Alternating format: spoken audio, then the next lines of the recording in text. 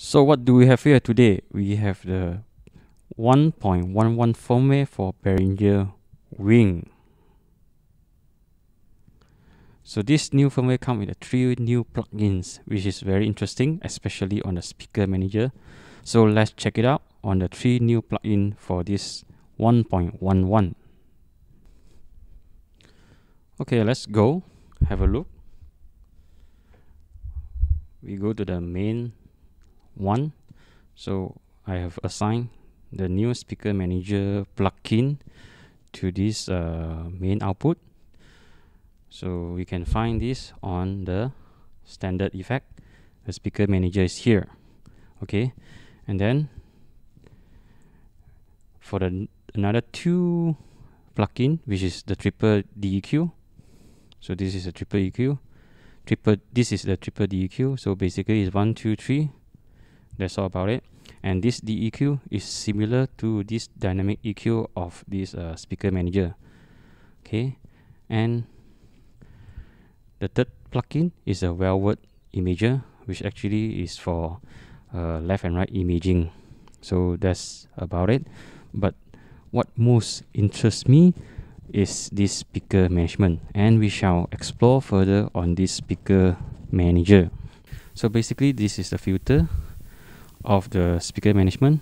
So we have this Butterworth finally from 6 dB octave to 48 dB octave. Nice. So let's try with high pass and the pink noise. Working well. Flat and a low pass. Working very well. So we have the phase, a fine tune or just a invert, and then we have a precision delay up to 5 meter, and then we have a position. We have a position to align the left and right speakers. So this will need further testing. And then we have dynamic EQs. So basically this is what we can set the threshold. If let's say the signal is more than the threshold, and then we can either set the gain go higher or reduce the gain.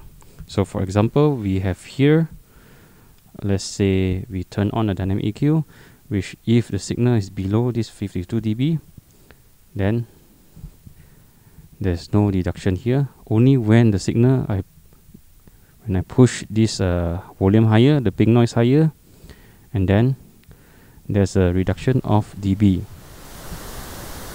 like this. And here is the limiter. We can set the threshold and the release time. So we can choose either the measuring is from RMS or peak, and whether turn on or turn off. So let's turn on it, and we set the threshold to the minimum so we can listen to it. And now I'm bringing up my volume of the pink noise. And you should be able to listen to the gain suppression or the gain limiting. Now I'm turning up my volume again, and if I turn off this limiter,